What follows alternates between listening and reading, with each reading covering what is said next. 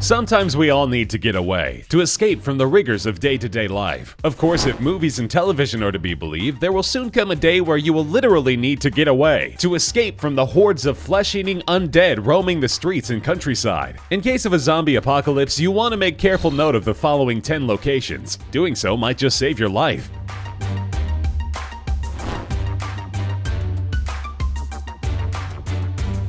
If you can make your way to the southern coast of Iceland, you'll find a cozy spot that the undead will have a pretty tough time getting to, unless they learn how to sail. A group of tiny islands are scattered here, and one of them, with sheer cliffs virtually all around, hosts a house which has been the subject of all kinds of legends. For one, it was rumored that the house was a gift from the Icelandic government to pop singer Björk, hence its informal title Björk House. Some say that it was actually built for the purpose of avoiding zombies, or that it's the home to a reclusive billionaire, but none of the legends are true. The house was originally a hunting cabin built in the 50s for outdoorsmen who wanted to bag some of the puffins that are native to the area. With plenty of fish to have and a constant supply of fresh water in the form of snow, you could wait out the zombie apocalypse here for a good long time.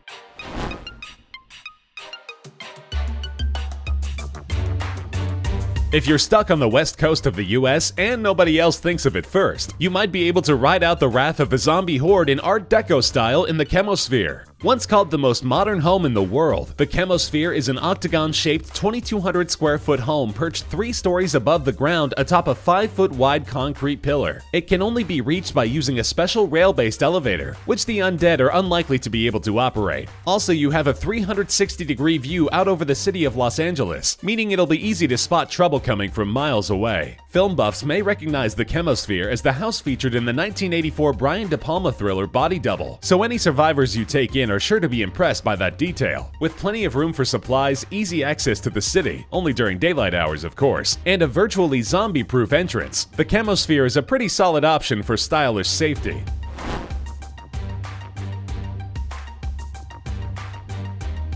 If you really want to go whole hog with the luxury accommodations while the apocalypse plays out, you're going to want to make your way to Ravens Ridge in Kansas. There you'll find a luxury condominium complex built by developer Larry Hall. It has several advantages. It's centrally located in the US, it has room for plenty of survivors, and it's built within a nearly impenetrable abandoned nuclear missile silo. Accessible only by elevator, the complex runs an astonishing 15 stories underground. There's room for 75 survivors and ample supplies, and the complex's amenities include a movie theater, a rock climbing wall, a dog park, and a gym. There's also a hydroponic garden and a fish farm for when the food starts to run low. And every room has an HD TV which can either give you regular programming or a live feed of the view from outside. Helpful for when you want to make sure the coast is clear before going scavenging. With all the comforts of the pre-plague era, space at Ravens Ridge is sure to be in high demand, which is why Mr. Hall is hard at work building a second facility in a different abandoned silo.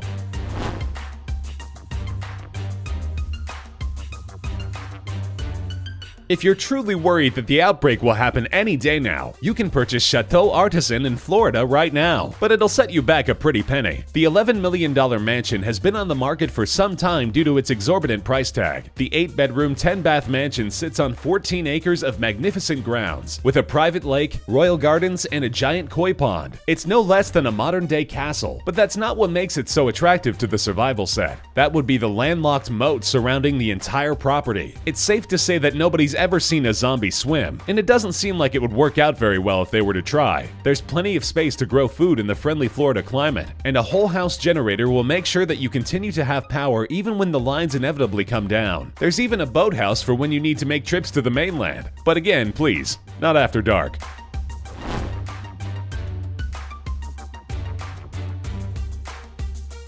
For those of you in the UK, you'll want to keep in mind a certain location in the North Kensington neighborhood of London. You should be able to spot it right away. It's the only water tower in the area with siding and windows. Appropriately named Tower House, the 6-story converted structure currently has 2 floors, with plans to add a 3rd, bringing the total floor space up to 5,000 square feet. There's plenty of room to stockpile food and ammunition, and the windows give you an all-around view of the city, which will make sure you have plenty of advance warning of rampaging hordes in the area. At the present time, the living area is reached by firehouse-style stairs, but plans are being made to install an elevator, which of course is far preferable from a zombie-deterring standpoint. If you'd like to check it out first, Tower House can be rented on Airbnb right now. Just don't tell the owner you're scoping it out for possible forcible takeover when the epidemic hits.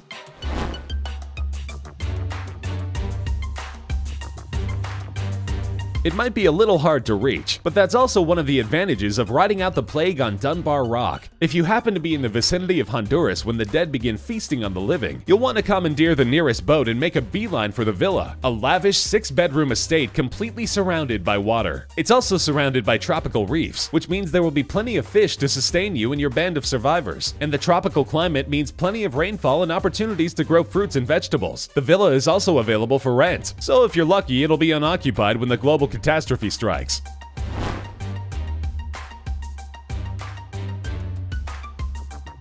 What Camp Georgetown lacks in luxurious appointments, it more than makes up for in security. Fans of the hit show The Walking Dead, and let's face it, if you're watching this video, this means you, will tell you that a prison can be one of the safest places in a world overrun with flesh eaters. Camp Georgetown is empty, secure, and cheap. It was sold to a corporation in 2013 for $241,000, and they still haven't done anything with it yet, so they'd probably be receptive to offers. Aside from the obvious benefit of prison-level security, the facility can bunk over 250 survivors. It also has the requisite prison amenities: gymnasiums, kitchens, medical facilities, a dedicated sewer system, and a 150,000-gallon water tank. There's even pens where poultry can be raised, and its biohazard storage facility might really come in handy if one of your crew happens to get infected. If you can't pony up the cash to buy it before disaster strikes, you'll want to get there fast. With all these resources, competition for the title of Mayor of Camp Georgetown is likely to be fierce.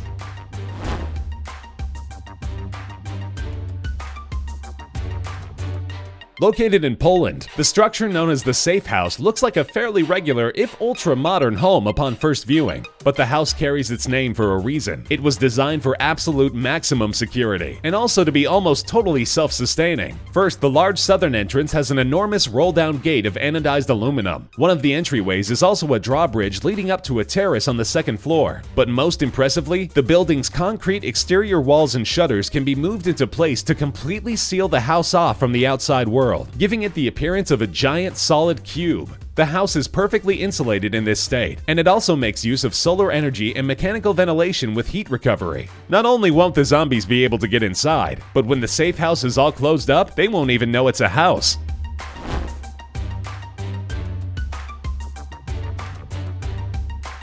This house in Las Vegas looks like any other upon first approach. In fact, the hordes will probably have no problem getting inside. But they won't find anything there, because it's not the house sitting on this plot of land you'll be holed up in. It's the house underneath this house where you'll be camping out, and not even other survivors will know it's there unless you tell them. Unbelievably, there is literally an entire 3-bedroom, 2-bath house with all of the interior and exterior appointments, including a patio and a pool, buried 26 feet underneath the house above. Built in 1978 as part of a failed business venture, the underground facility was meant to withstand a nuclear blast and has such amenities as a 4-hole putting green, a dance floor, bar, and barbecue area. There's even switches that let you simulate the cycles of night and day to keep your crew from getting burned out during extended periods of time underground. Some doomsday bunkers might boast all the comforts of home underground, but only one is the real deal.